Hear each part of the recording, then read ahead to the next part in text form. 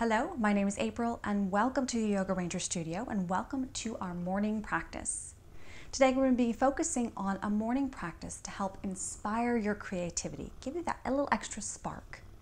Perhaps you have something going on today that you need a little bit more of that creative energy, that energy to solve problems and think outside the box and be really open and coming up with new ideas for your life and for living day to day. If that's what you need today, join me for this class. We're going to be focusing on the Sacral Chakra, that area of the hips, which is where our creativity comes from. So the only thing you will need for this practice, and it is optional if you want to use it, is one blanket folded up, but you don't have to have that. You can be completely prop-free if you would like. And we're just going to start with a few deep breaths. So sitting however you feel most comfortable, taking your hands palms up onto your lap, softening your gaze or closing your eyes.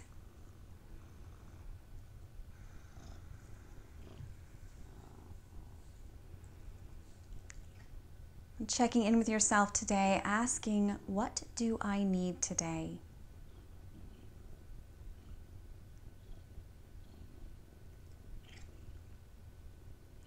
And allowing that question and the answer to inspire an affirmation or an intention for your practice and for your day.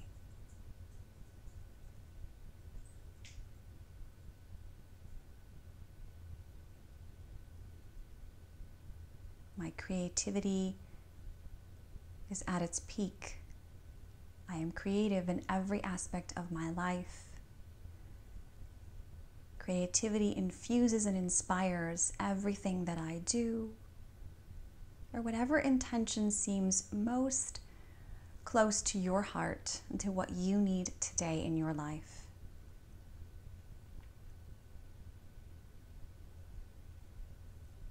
Using these first few breaths of the practice to really connect to your body, to your mind, what you need, and to infuse your intention or affirmation with breath, with energy.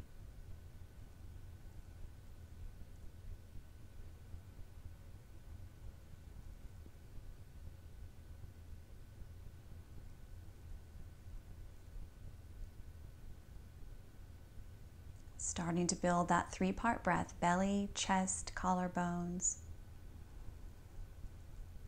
And exhaling collarbones, chest, belly. Starting your day off with a full, rich, deep breath.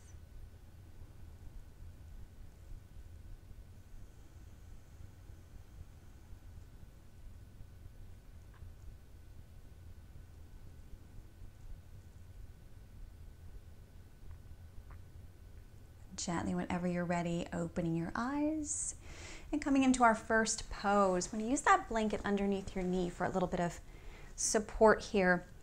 Now you can bend and sit back on that knee. This is resting dragonfly, or you can take the foot out to the side more. I like it right underneath me. We're going to take that right leg out to the side and start with the toes facing up. So you have a 90-degree angle here. A little bit of opening for the inside of the leg, the back of the leg, and also the top of the leg. And then when and if you feel ready, starting to walk yourself and folding forward, coming down to wherever you feel comfortable.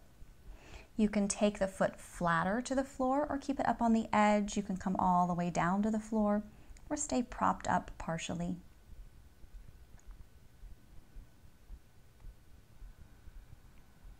Reconnecting with that three-part breath and your intention.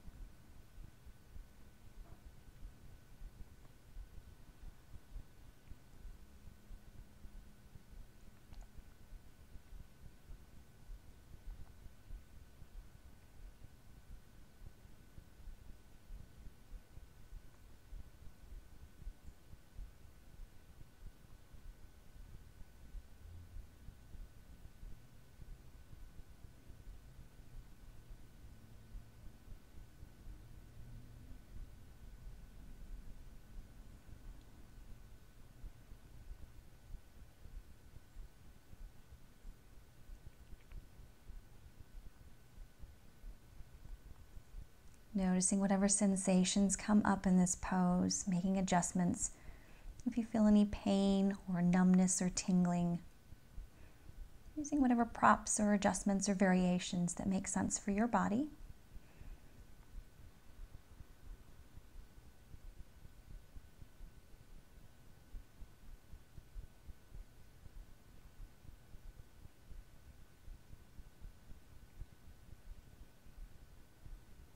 Last minute here.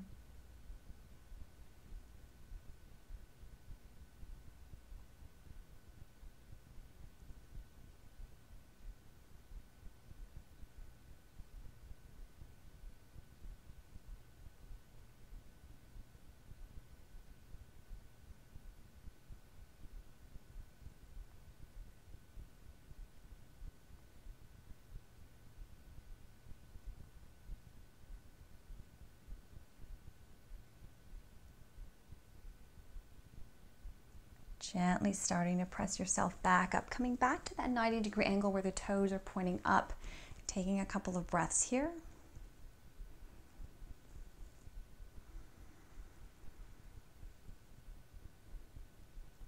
And slowly bending in that right leg and switching sides.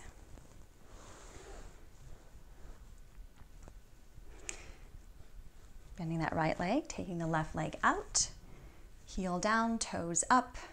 Nice 90-degree angle to start with here. You might find that this foot needs to go out or in. You don't want to sit directly on it. That's okay. I prefer that, but your body may feel slightly different. And after a couple of breaths here, just let those toes start to fall forward and you start to fall forward, setting yourself up. Maybe this side you can go deeper. Maybe you need a little bit more support.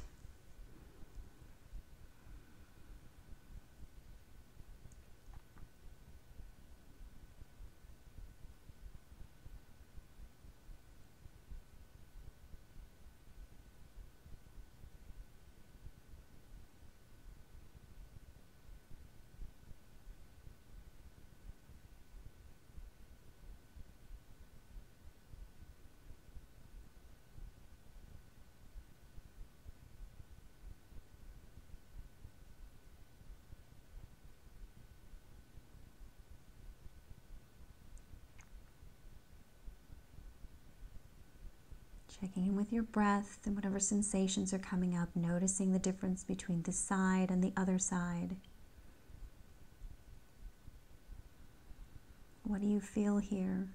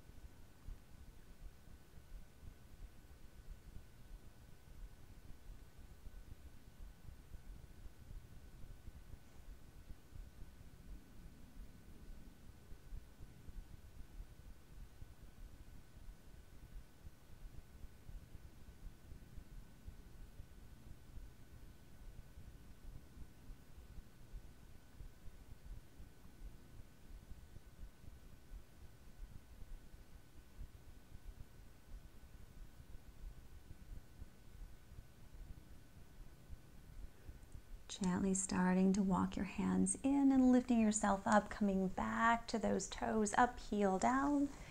Taking a breath or two here.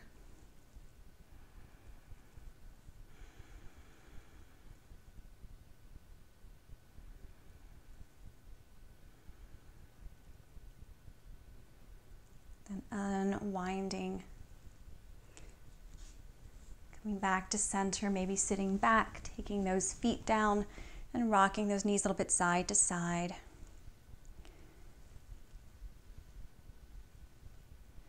Noticing sensations that come up after the pose is over. One of my favorite parts of every practice. Maybe you move super slow and notice that.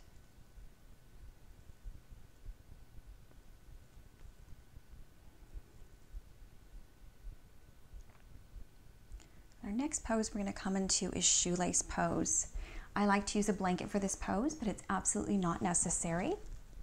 Taking that left leg underneath, right leg over on top. If this is too much for your knees, you can take that left leg out straight and cross that right over as much as you can. Toes can go out to the side away from you or can be tucked up really close to your hips or even be right underneath you if that feels better for you. Sitting up nice and tall here, we're going to take that left hand over to the left and right hand's going to reach up and over.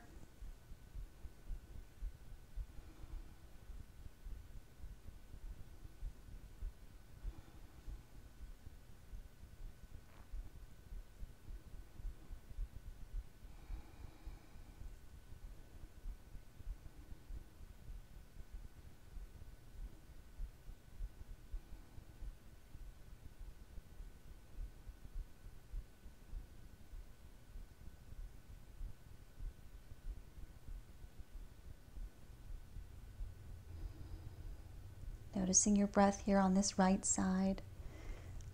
All of us breathe more deeply on one side than the other. We have a preferred side. Is this yours or is this not? And then sweeping that right hand back down. I'm going to take a little forward fold here. So your forward fold may be just up on fingertips, or maybe your forward fold is hands all the way down to the floor, the elbows to the floor. Take what feels most appropriate for your practice today.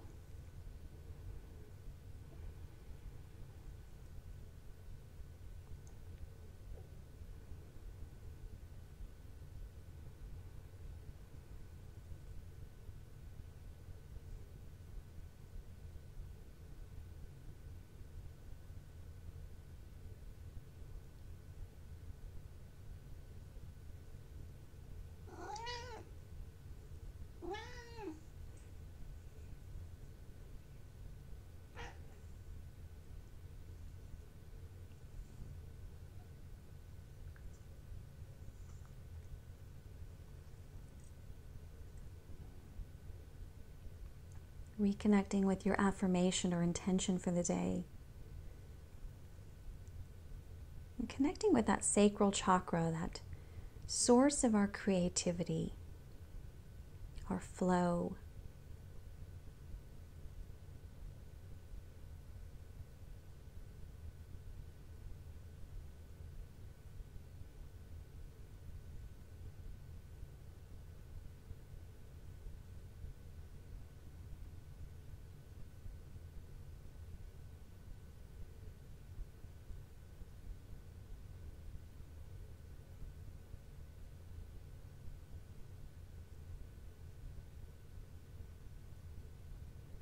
Starting to walk yourself back up to center, sitting up nice and tall, unwinding those legs. I like to take my legs out straight and just let them hang out there. But you can move or shift or take windshield wiper legs.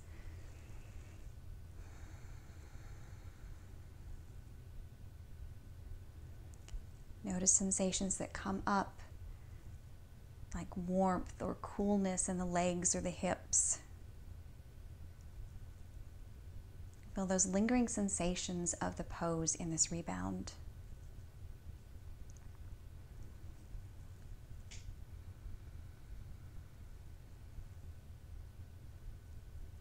When you're ready, taking our second side. So tucking that right leg underneath or taking it out straight.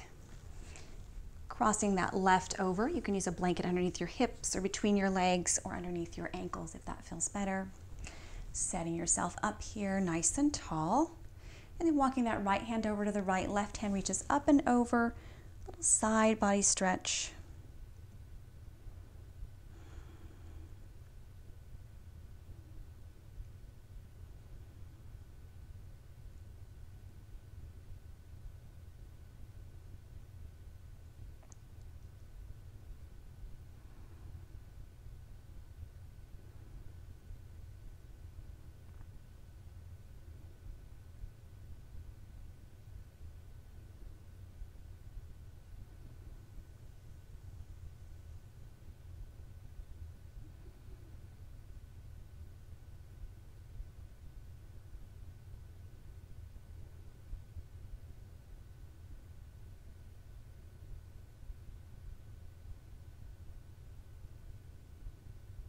And sweeping that left hand back down alongside the hip. Making your way into a forward fold, whatever that looks like for you today in your practice. Oftentimes in a morning practice, my folds won't be quite as deep. The body is still cold, things have not warmed up, and that's exactly when yin is really, really effective for flexibility and mobility. So now is a good time to explore that. Softening down toward the floor, wherever that may be for you.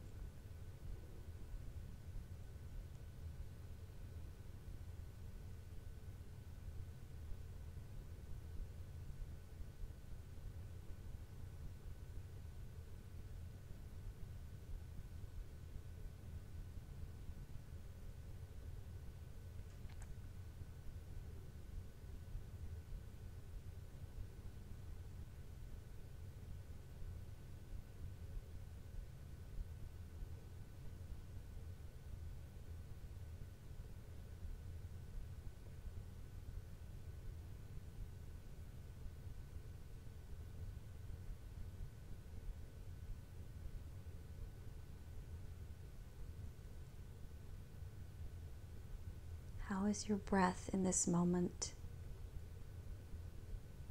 If this pose is one that's particularly challenging for you, your breath may be more shallow.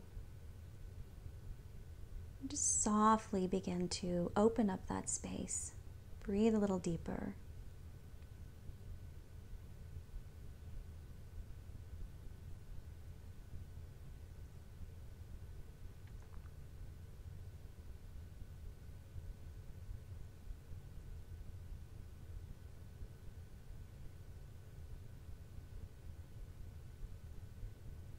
Slowly start to walk your hands back in, come upright, unwind your pretzel shoelace legs.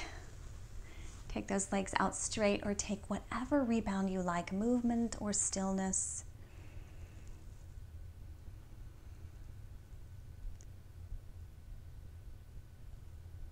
The memory of the pose stays a little bit longer than the pose. Just sensing that in your body. Beginning to notice some of the space we're opening up as we move into the morning body versus the night body.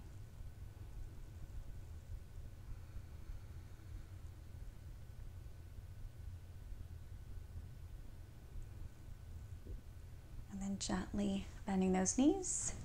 We're going to take our blanket across the center of the mat for a little cushioning. If your knees are sensitive, a blanket can be your very, very best friend. Coming onto your hands and knees for our next pose. Our next pose we're going to take is a dragon pose. So walking your fingers over a little bit, you're going to take that right leg out in front of you. Take both hands to the inside. Lift that back knee and kind of walk it back a little bit, and then pull the knee towards you so you're on the very top right above the kneecap instead of the knee itself. Let that right knee fall out to the right. Give you a little opening here. And here you can come down as far as you feel comfortable. That could be hands, fingertips, it could be forearms, it could be all the way down if you want. Whatever is sustainable for a couple of minutes here.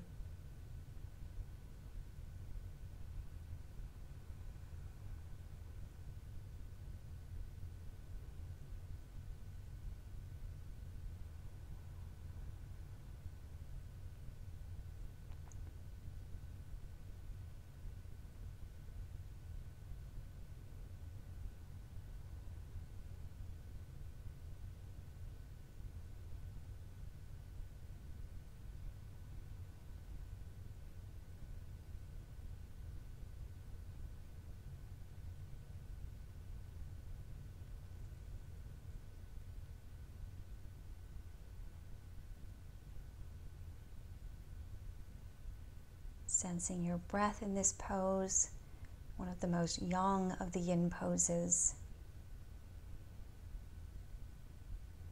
Maybe gathering some strength from the dragon.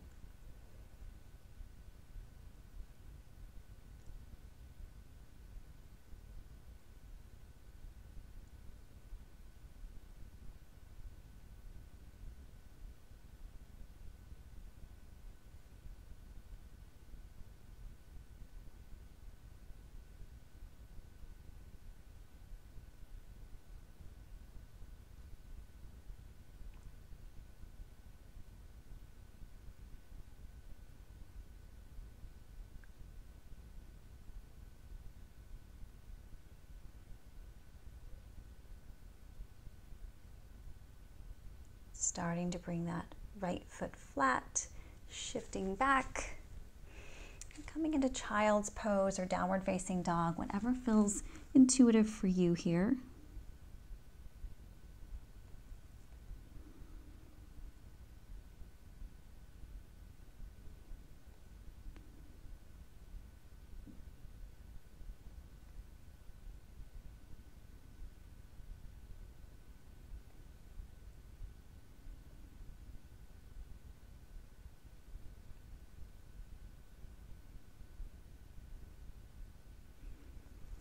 Softly rocking back forward onto hands and knees. This time walking the hands forward a little bit and over to the right, taking that left leg out in front of you. Both hands to the inside of that foot, lifting the back knee, here again, pulling it to you so you end up a little bit above the kneecap itself. Allowing that left leg to fall open. This side doesn't do it as much for me, but each side is different.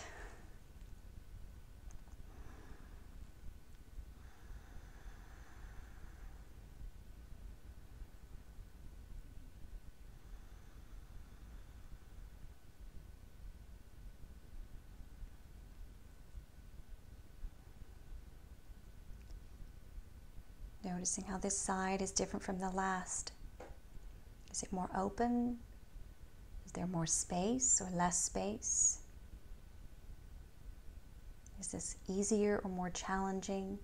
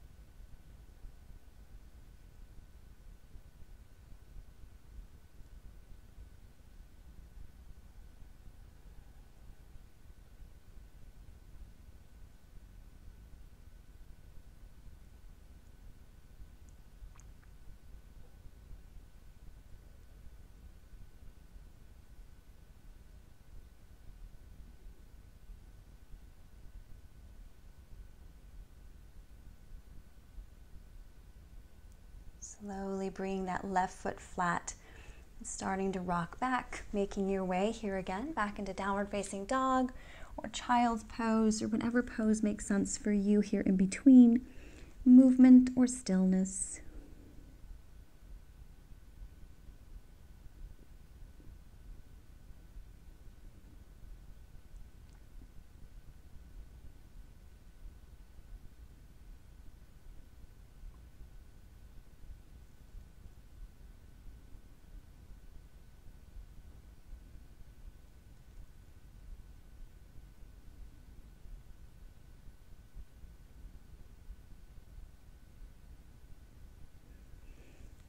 Softly moving yourself back upright, taking that blanket off to the side if you were using that, and coming all the way down onto your back.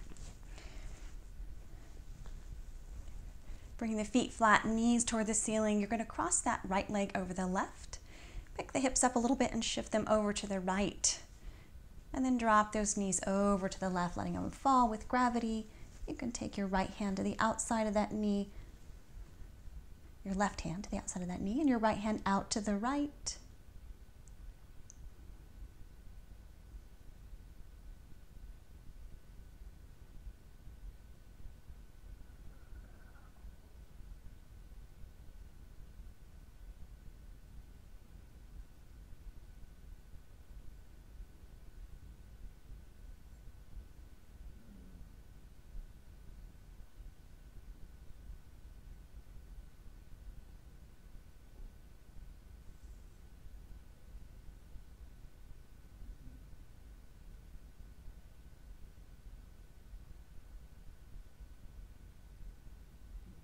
Reconnecting with your intention for your practice, for your day.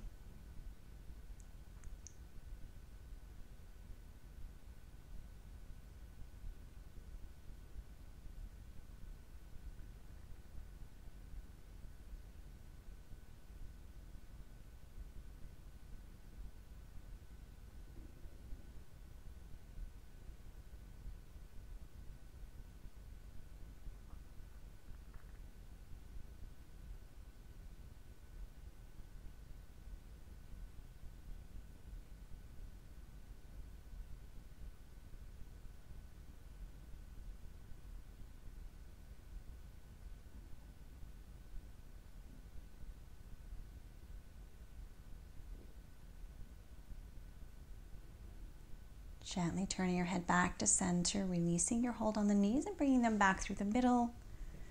We're going to move straight into the next side. So taking that left leg over the right, shifting the hips a little bit over to the left and dropping those knees over to the right this time. Right hand on the outside of the left leg or thigh and left hand out to the left. You can turn and look over your left shoulder or straight up.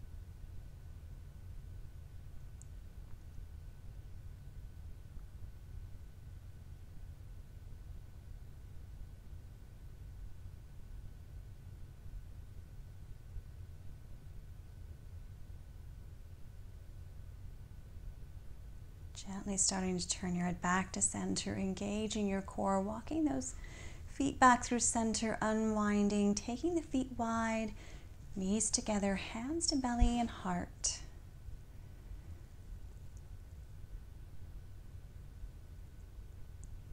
Here you can stay for Shavasana in this position, or you can take your heels out to the corners of the mat. Take your shoulder blades and gently tuck them underneath you so that your shoulders open. Come back to that three-part breath, belly, chest, collarbones. Exhaling, collarbones, chest, belly. Use your breath to infuse your affirmation or intention for your day, for creativity, whatever you need today.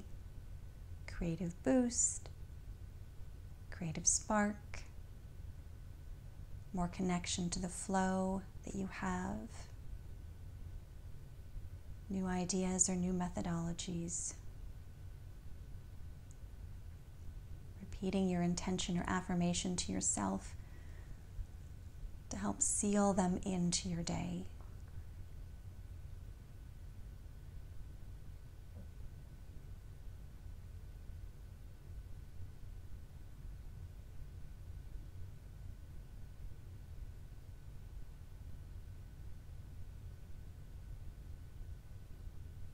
You can stay here as long as you have, and I recommend staying as much as you can in Shavasana.